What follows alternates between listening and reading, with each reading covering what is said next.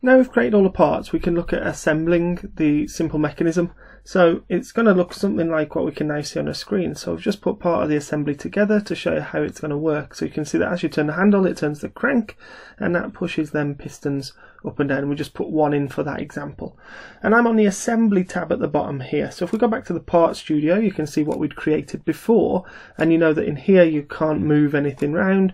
That's just where you're creating the models. So in the assembly tab, if I delete everything that we had in to start with, so it's very similar to, it looks very similar to the part studio, but you've got the parts list and the feature list all together again on the left hand side. So I'm just deleting everything out. So once we move across to the assembly tab, this is what you'll be presented with.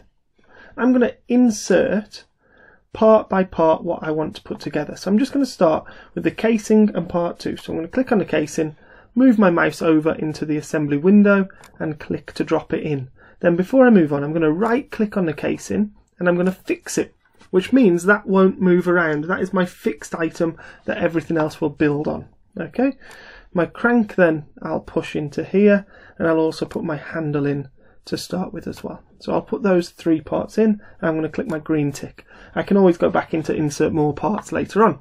So the first thing that we want to do is put the crank into position. So we know that this end pokes out ready for the handle to attach on, and the other end will line up flush.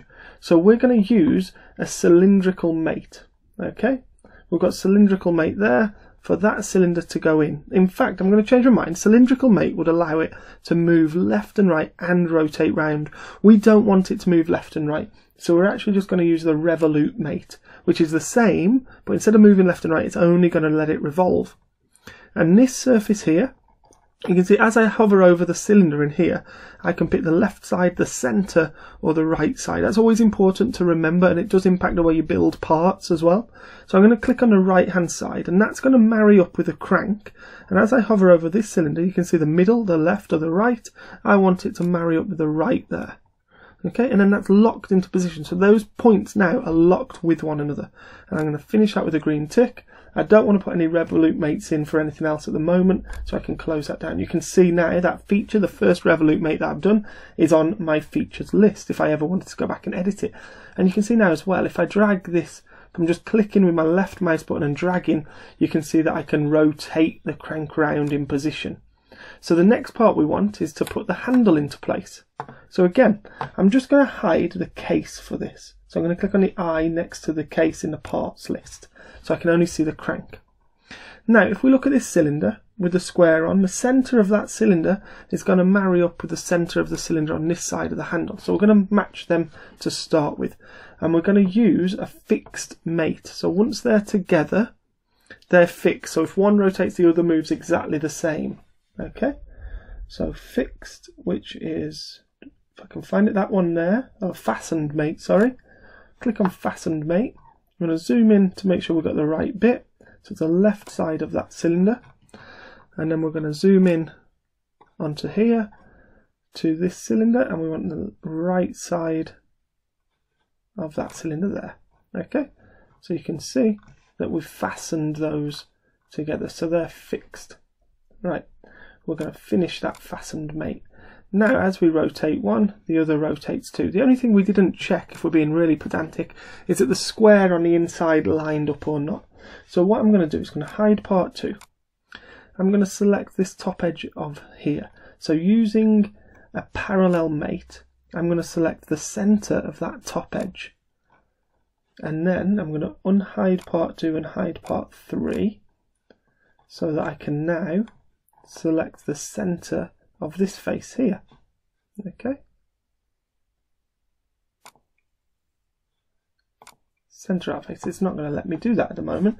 So I've now selected that one. I need to go back into part 5, sorry, not 3 as I said before, and we're going to line that up on there, making sure it's a new selection. So you can see you've got part 2 and part 5 together, and we can tick that. So now we know them squares will line up perfectly. Okay, moment of truth to check that's worked. We're going to unhide everything, I'm going to put shaded with hidden edges on, and we can have a look, and you can see that it looks like there's one square, which means they must line up perfectly. If they didn't, you'd see multiple lines there. So turn on shaded again, and you can see now, hopefully, if I use this cube in the corner, it'll save us a little bit of time. I rotate the handle round, and you can see it's rotating the crank. So far so good. I'm just going to leave that off at an angle for now. I'm now going to go ahead and put the 3 piston heads in. So I'm going to click on a piston head. I can click to drop one more, and a third. Okay, so select it from the menu and drop it into place. Okay, done. We now want these to be able to move up and down. We don't need them necessarily to revolve round because they'll be connected with these shafts. They won't be able to revolve round. So we're going to use this slider mate. We're going to go over the cylinder and click the bottom to line up with this cylinder in here, the bottom of that. Okay, and that one will pop into place, and we can click tick. Next one. And if you don't tick here, tick on the other one that pops up, it gives you another slider option straight after. So bottom of this one, zoom in, the bottom of this one here. Again, tick this option, that one stays there for your next one. We can put our third one in, so the bottom and the bottom of this one, they're all connected. We can click the tick, and we can close that slider. We don't need a fourth one. We've actually put a fourth cylinder in there that we can delete. So just left click on that and press delete on my keyboard. We're now going to go ahead and start inserting these arms. Okay, so if I put one arm in, 2 arms and 3 arms in, okay, we can start connecting these together.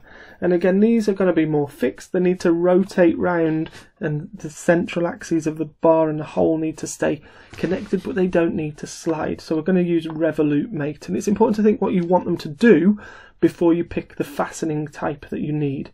So finish with the parts list. We're going to select Revolute Mate, and we're going to start with this bar up inside here. So if I hide the casing, it might make it a little bit easier for us to see. So we want the centre of that bar up here to be our first connection. Okay, so I've selected the centre of that bar, and now I'm going to select the centre of this hole, and they're going to line up. Okay, if I click on the tick on the small one here, it's just for that revolute, it allows me to do the next one. So centre of this bar with the centre of that bar. And be really careful to make sure you select the right bits. So centre of that one and the centre of this one to connect. Okay, oh, I've deselected that other, so I better go and select it again.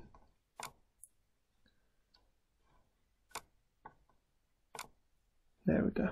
Okay, so we've put all 3 of those bars onto the piston heads, and at the moment they are actually only attached onto the piston head, and they're fixed to the centre of that. Now on these next ones, because it's not necessarily connecting in the centre, we now need to use a different type of mate, because we want it to be able to move left and right to position itself with the piston correctly. So we're going to use the Cylindrical Mate. Okay, so Cylindrical Mate, we're going to find, it doesn't really matter if it's a left or right, we're going to go for the centre, and then we're going to go for the centre of this, and because it's a cylindrical mate, it will move itself to the right position. Okay, click tick on the small one. I nearly made the mistake of doing it on the top. It's not the end of the world if you do, but it makes it easier not doing that just yet. So centre of the hole, centre of the bar. Tick, next one. Centre of the hole, centre of the bar. And click tick, and you can see it drags them pistons into position. If we unhide the casing now, what we'll hopefully see is as we rotate the handle round, and this is a big moment of truth, unhide the casing, as we rotate this round now, we get all of them pistons moving up and down. Okay, so we've got our first kind of assembly with a bit of an animation feature going on. The nice thing about this, and the reason that you might choose to do it in your portfolio, is it's great for testing, so we can screenshot to see if it's working. Like, we know it's working there, the pistons are not going too low, and as they get to the highest point, they're not coming out of that casing either, so it's actually working. So our dimensions are kind of working at the moment. If we look at it square on, and I'm going to go to hidden edges visible, we're now going to rotate it around, and we can really try and see what's going on here. But you can see now that bar, this bar here I'm looking at, is connecting with this piston head, and it's cutting into the edge. So if we keep rotating the handle round, you can see it's cutting quite severely into that edge. So we need to go and customize the design within the piston head so that there's not a collision there. Okay, and you can probably see that as well if we rotate up this way. As we're rotating the handle around, you can see that they're overlapping here. You could screenshot that, put that into your portfolio, go and make a development based on that testing that you've done through CAD. Okay, that's a really nice feature of CAD to allow that testing. But there is your assembled simple crank and piston mechanism. Good luck with that.